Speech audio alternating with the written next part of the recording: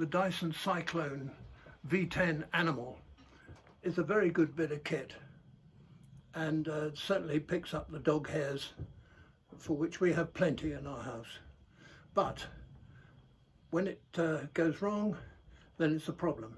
And this is the problem.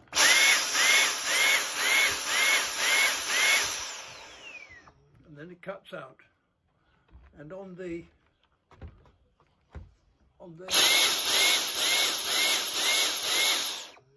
it says clean the filter. So it also says check everywhere else for blockages and make sure that it's clean everywhere. Now we took the filter off and we cleaned it and we cleaned it and we cleaned it until it was squeaky clean, and still it didn't work. And then I thought, well, it's a filter, so if the filter is not there, then it should work. No, it doesn't. It has to be there. It has to have a filter on it. So then I thought, well, it's not the filter, so it must be the motor. So I then, for £50, bought a new body, and I fitted the filter, and blow me down, the same thing happened. So it wasn't the motor. I had it on full blast. If it was on less, then the motor ran. And if it was on the middle section,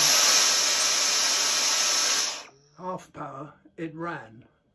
So I should have known that it wasn't the motor, because the motor was working. The motor worked.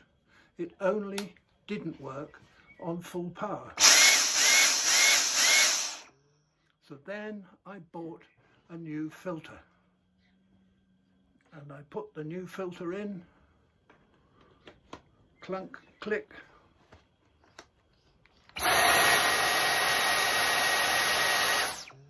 It worked. It was the filter, not the body and the motor.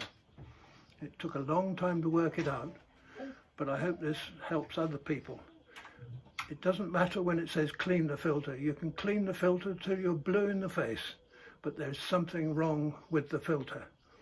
And it's the pressure, the back pressure on the filter has changed, and because of that, the machine doesn't work. I hope this helps.